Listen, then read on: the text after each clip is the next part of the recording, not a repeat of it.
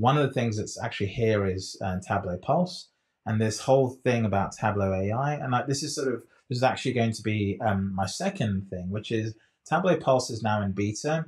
You can learn more about Tableau Pulse. You can go to this page. You can find out lots of interesting things. To get started, you can sign up for the beta, okay, to be turned on. And this is all great if you're a customer, but if you're not a customer, which I'm not, I guess for some bizarre reason, being part of the Tableau community program and helping teach Tableau doesn't sort of qualify as, um, uh, you know, uh, being sort of up high enough on the list in the Salesforce process to kind of get people access to just see what it's like. It's interesting because with embedding, you can do that. There's actually embedding demos that have generic username and passwords that you can go in and see what it's like. So it's not like Tableau aren't familiar with this. I keep doing it. It's not like Salesforce aren't familiar with this. Um, it's just a very strange dynamic. So yeah, to this day, I still don't have access to Tableau Pulse, so I can't show you anything. All I have done is talk about sort of the old pre-recorded setups of Pulse from conferences. I am 100% certain what we saw at conference was like a hybrid between the actual demos and what I call Figma demos. So Figma is it's a UX UI design tool, and you can actually create very compelling user interface demos in it. I think what we've been seeing at conference has been the vision piece and maybe very controlled demos of small parts of it that did work, especially when you're going between screens or you're seeing emails or you're seeing Slack. But then when we saw the product itself, I think we were seeing sort of the very early days of that. And the beta is being sort of very tightly controlled to make sure that people are using it in a trusted way. I'm sure it's designed to kind of make sure that Tableau doesn't break any rules in terms of giving people the wrong insights and then people basing decisions on that. I'm sure there's a whole sort of legal rigmarole to get through. But nonetheless, been really frustrating to try and get my hands on it. My big concern with Tableau Pulse, and I'll just come out and say this now, I haven't tried it. I know some people have. They've thought really good of it. Two people that I trust have actually tried Tableau Pulse and have told me good things about it. It's made me really sort of excited to try it out. But this is the big but. This is the big but.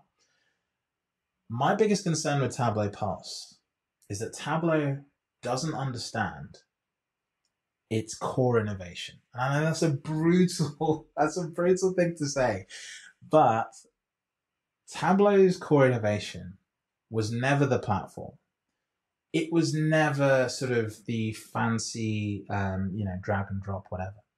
Tableau's core innovation was helping people work through their data.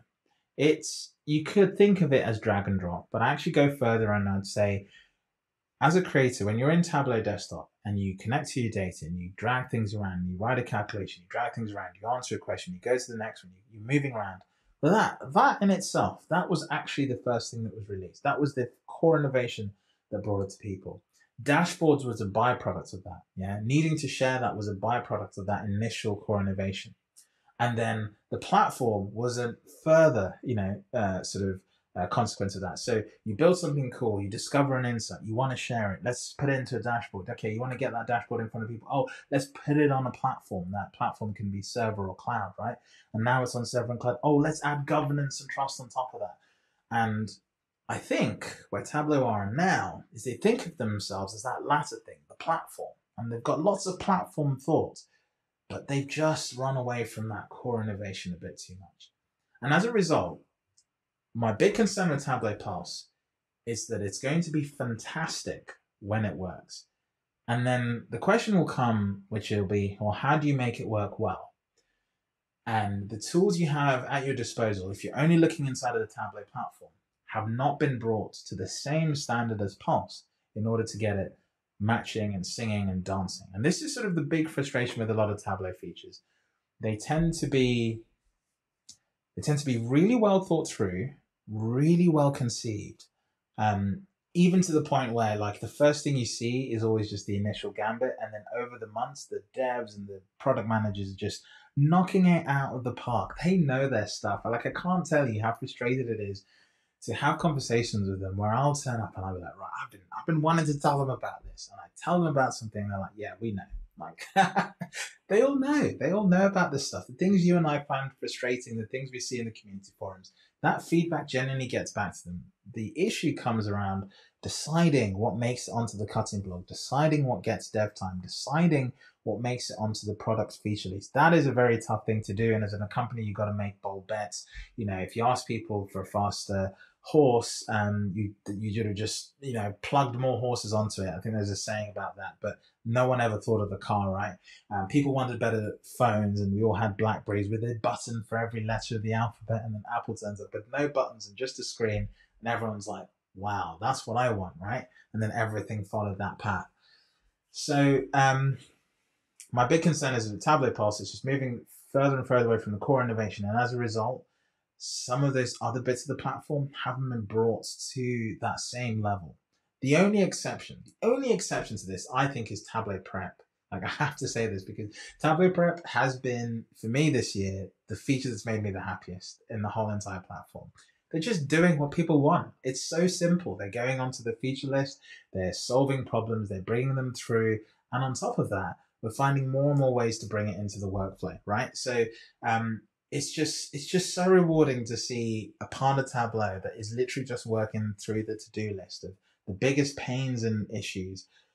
And then on the other side, we have Tableau Pulse, which it's not that no one was asking for it. It's kind of a big, bold bet. And I do think technology is heading in this direction. I don't think it's a wrong sort of direction from Tableau on this.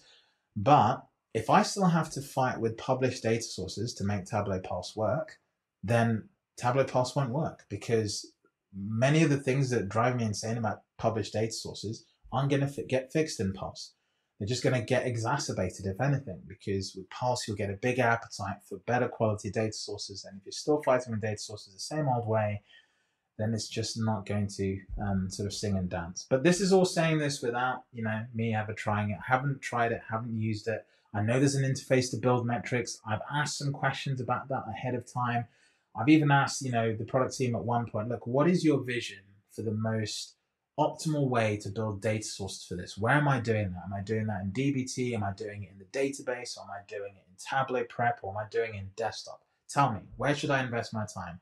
And I still struggle to get what I feel is like a convincing answer. And I think there is one right answer. I don't think any one of those is going to be perfect, but I think one of those is going to be a lot better.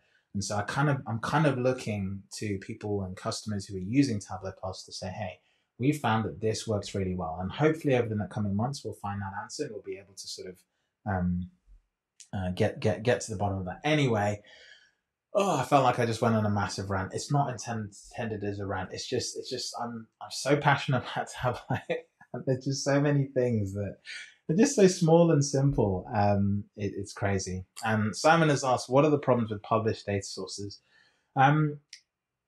When you publish it, I'll do this very briefly, but if you go to the Tableau ideas, let's just very quickly do this. So Tableau ideas. I'll actually go to this because this is page, let's say forums. Have they moved this? Oh no. Is this, have they moved this? Have they changed this? Oh, here we go. Thank God. Okay, I worry they moved it because, you know, Salesforce. Anyway, this idea is Viz. They have moved it and it's not as good, but okay, fine. Maybe we go to the ideas page. Yes, okay, this is what I was looking for. So if we go to the ideas page and you search for, if you're wondering what's the problem with the feature, go to the ideas page, type in the feature, and filter to things that are still open, okay? And these are like the working list of things that, let's say, open. If I just say open, and then we sort by popular ideas, has it only got, let's just do all. I'm not seeing all of them. I'm not seeing, maybe because I put a space in data source. Let's just try this. Data source. Okay, yeah, so this doesn't feel like the full list to me, but nonetheless, you'll get a good mix and feel for all the different sort of issues. I can't go through in all of them here, but this is a pretty good list of the kind of things people want to do. The other thing with them is just working with them. Once you create a published data source, especially in desktop, that is it. It's locked down. You can't do anything more to it beyond that. You can't create relationships with it. Now, relationships are a fairly relatively new feature to Tableau, but on the flip side of that is actually pretty powerful. We should be moving as many people away from doing joins and blends where it's unnecessary and using relationships because it's much more powerful. Donabel Santos has got some great videos on this. I've got some videos on this as well. Andy Kriebel's got some videos on this as well. So go check out all the content to kind of find out more about that. But to go back to my point about Pulse, if you're going to use good data sources to drive this really innovative feature, you have to give the people who build those data sources good tools. And if Tableau Prep is the answer to that, I'm not sure Tableau Prep is all the way there, even though it makes me super happy. I love Prep. I love everything about Prep. Published data sources are not quite there. Some of the other capabilities around the platform, that kind of relies on you pushing that work back to the database. And that's fine as an answer, but if that's the answer, then Tableau Pulse doesn't stand on its own. You've then got to couple it with a really good database technology, or couple it with a really good data engineering team to get the data sources working and singing so that people can actually use them properly and ask questions. So anyway, I'm going to stop there. That was a rant. I did go on for a bit too long. But we'll stop there. On to the next one. I really do have to carry on.